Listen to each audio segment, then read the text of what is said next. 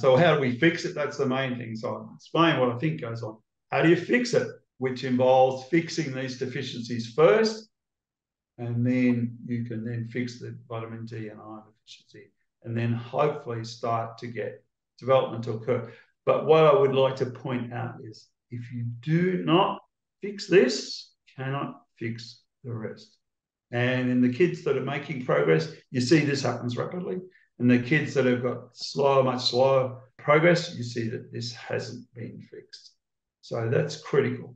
Just for a note of clarification, I tend to use the scientific symbols for these things. So I is iodine, of course.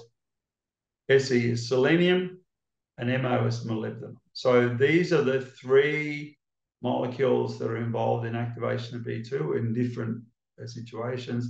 Iodine is used to make thyroid hormone. Selenium is used in the conversion of thyroid hormone T4 to T3. And so you need selenium there. And molybdenum is the final step in converting FMN to FAD. So you need all of these three to activate vitamin B2. So that's iodine, selenium, and molybdenum to activate B2. And you see that B2 is involved in B12 cycling. So if you don't fix this, you just tend to get more B12 that's inactive. So you need to fix this first so you can then use your B12 supplements or topical.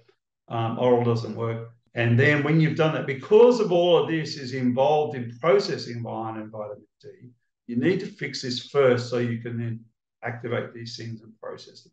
If you don't do that, you can add in, and you see people who are feeding their kids lots of iron and stuff.